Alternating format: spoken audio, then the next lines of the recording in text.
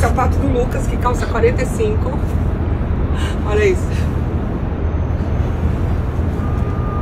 E deixa eu te contar, tá 10 graus em Nova York. Isso tá sendo um presente pra mim, porque normalmente nessa época do ano faz menos 20, menos 10 e tem tido calor, assim, janeiro é impossível você ficar assim com o corpo de fora.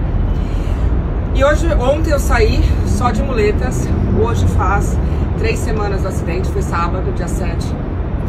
E eu vou ser bem sincera, até então eu não via muito essa luz. E hoje eu acordei toda feliz, eu tô bem, eu tô animada, minha perna ainda não consigo andar, mas eu vou conseguir. E só coisa boa por aqui.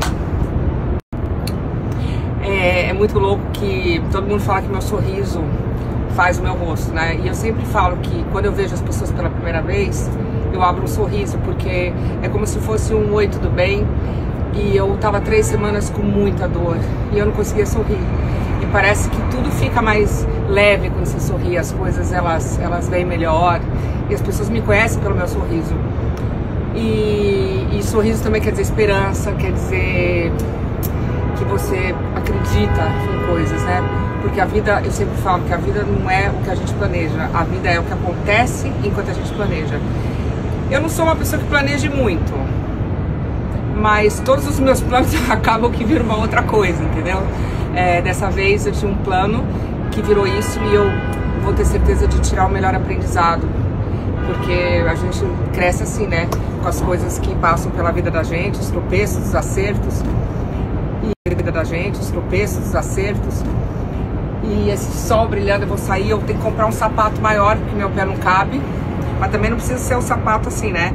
45, eu tô aqui, tipo, que sapato que eu vou usar? Eu uso um sapato tal, um sapato lá. Eu tô com saudades dos meus amigos, tô com saudades de vocês. Tô me recuperando, vou almoçar, vou sair, vou comprar um sapato grandão, vou ficar por aí, mano. Eu vou mostrar pra você mais coisinhas por aí, viu? Dificuldade que é andar de cadeira de rodas aqui em Nova York. Não, meu, vou contar pra vocês. Eu vou mostrar a rua, pera. Como é que faz? Como é que vai aqui? Só não dá. Carrinho de bebê até vai, mas... Aqui o buraco. Gente, quase desistindo. Não sei como é que vai, vamos tentar. E aquele buraco ali? Como é que eu vou passar? Não, é impossível, vamos tentar. Tipo, tá com medo também, será que eu vou cair? Como é que vai? Não sei. Será que eu vou ter que... Eu trouxe minhas muletas e eu vou pulando, porque até... só não dá pra passar, cara. É impressionante como você não sabe da dificuldade alheia. Assim, eu vou ter que levantar da cadeira morrendo de dor, porque só não dá pra passar. Todo mundo tem um sonho, né? O meu sonho de recuperação é poder esquiar o ano que vem com os meus filhos. E olha que roupa linda que eu tô vendo aqui.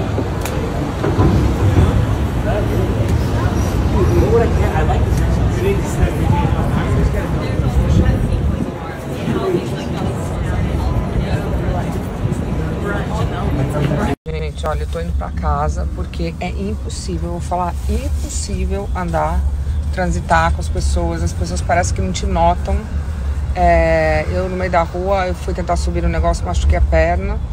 E claro que eu não vou desistir, mas eu digo assim, olha, cadeirantes, o meu amor, o meu respeito, e vou falar, não, tem que mudar isso. Eu não, tô chocada. Eu tenho uma amiga cadeirante, a Nanda, oi Nanda, e eu juro, não, é impossível, eu desisti, eu ia fazer várias coisas, eu só desisti, tô indo pra casa. Não dá, só não, literalmente não dá mesmo. Eu consegui fazer uma coisa que eu tinha pra fazer, a rua não é preparada, é cheia de buraco, as pessoas não ajudam, todo mundo quase bate na minha perna, a cadeira não sobe, é tudo errado, tudo errado, gente.